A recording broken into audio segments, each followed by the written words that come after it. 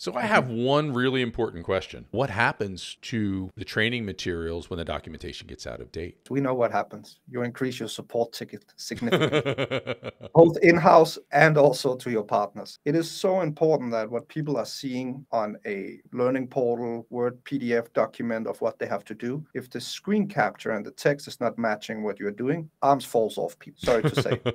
And they're just going to call, say the system is not working. And this is where really we're talking lack of user adoption. So to overcome that, we have a feature where we can replay our instructions. We call it replay. And we are not a screen recorder. We actually understand the business systems that we work with. So that means that I'm capturing fields, entities, customizations, configurations when you use ClickLearn. So when there is a change, how do we stay consistent? Where ClickLearn has a feature where we can simply replay any of your learning instructions when there have been a change, when there have been a customization, or when there have been an update. And we will let you know that if there's, of course, any additional steps that needs to be added, this is here, you need to add those. If it's just a change of the UI, that's also happens a lot. We just changed the big thing in ClickLearn and a new UI and all these things, but that we still know where all the features and functions are. So that's just a UI change. So then we can update all the screen captures and everything in one go. So have one platform to create training and documentations across your entire portfolio of products, and then making sure that you can update them frequently when you are no longer in control of updates of your systems.